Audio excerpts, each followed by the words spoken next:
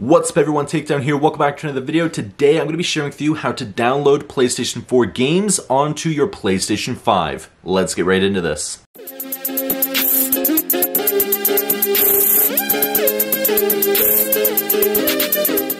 So this is actually something that is so simple I was not going to make a video on it, but in my other videos it is highly requested, so I decided to finally make this video. So there's actually 3 ways that this can be done. First, if you do have a physical copy of the PlayStation 4 game and a disc version of the PlayStation 5, then all you're going to do is simply put the PlayStation 4 game into your PlayStation 5 and it should automatically start downloading that game. Now it will be downloading the PlayStation 4 version onto your PlayStation 5, but some games also come with a free upgrade to the PlayStation 5 version. So to check this, once it is downloaded onto your system, the PS4 version, you're going to go into the PlayStation Store, you're going to search the game, and you're going to check to see if there is a free upgrade to the PlayStation 5 version. Now, once the PS4 version is downloaded, you can do this. You can download the PlayStation 5 version, but to play the PlayStation 5 version, you will always have to insert the PlayStation 4 disc into your console. Now, unfortunately, if you have the physical copy of the game, but your PS5 is the digital edition,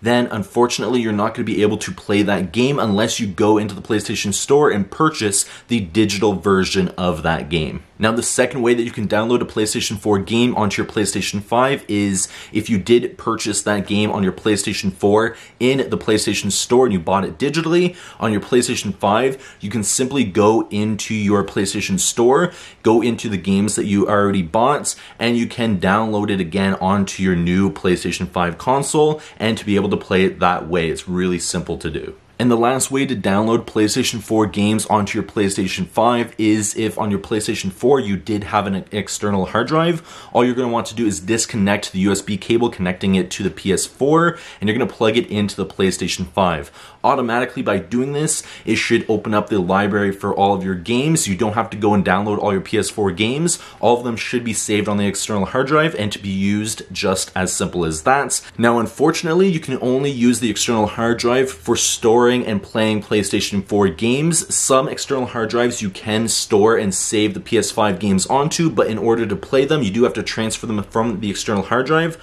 onto your actual PlayStation 5 to be able to play them. So the external hard drive is mainly only for PlayStation 4 games. If you're looking for additional storage for your PlayStation 5, simply purchase an SSD with the heatsink and install it into the SSD slots in your PS5, and you should be able to get 1 to 2 terabytes extra, and in the future, they may even have a larger option for the amount of storage that you can extend your PlayStation 5. I do have a video on that, but hopefully this has helped you guys, and I'll see you guys in the next video. Please take care. Peace.